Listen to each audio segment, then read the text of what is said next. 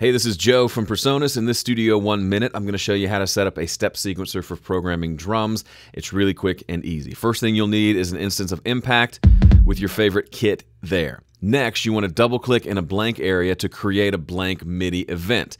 Voila!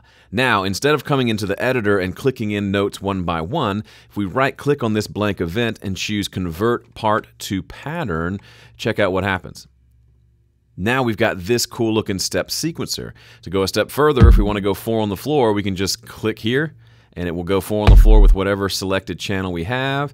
And then hi-hats can go 1/8 notes by clicking there. And we can throw some snare drums in too.